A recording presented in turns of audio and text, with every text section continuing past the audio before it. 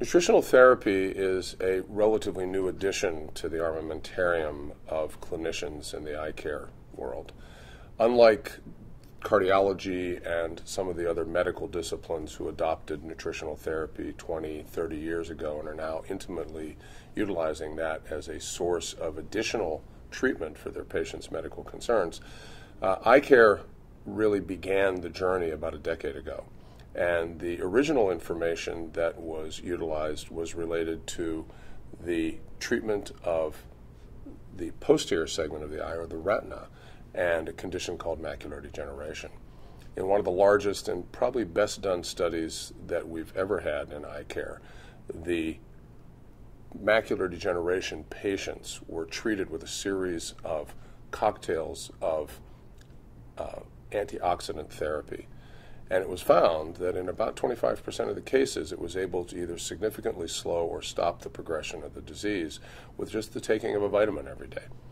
This was breaking news, and certainly it became a major part of the long-term care of the macular degenerative patient. As a result of that and the success that it's had, a second trial has been put in place, which is the Macular Degeneration Trial 2, and it's looking at more complex systems, and that trial is just about finished. And the new vitamin therapy for that includes a much broader array of antioxidants, and I anticipate it's going to be much more successful. There's also some recent data from a separate study that shows that the use of that vitamin system can prevent the onset of the disease in siblings and or patients who have parents or grandparents who have had macular degeneration.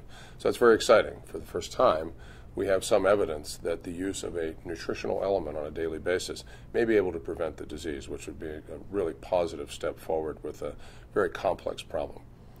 After the macular degeneration trials began the awareness of clinicians in the field, we started to look at other areas where nutritional supplementation may be valuable.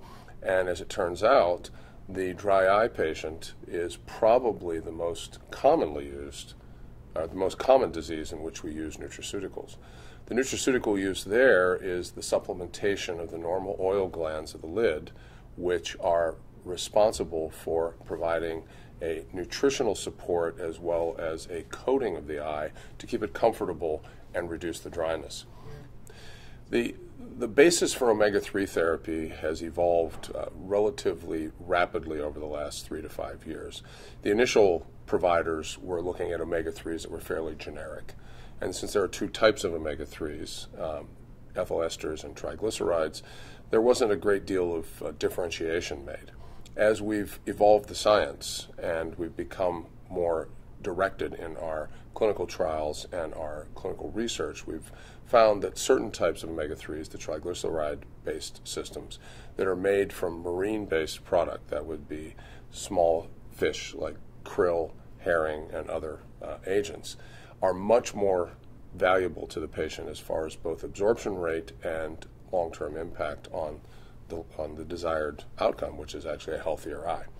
For that reason, those products, and there are several companies that produce that quality of omega-3, have risen to the forefront, and most clinicians in the country who are actively involved in ocular surface disease treatment are using the marine-based products because of the obvious biological advantage and the endpoint patient care advantage that they bring.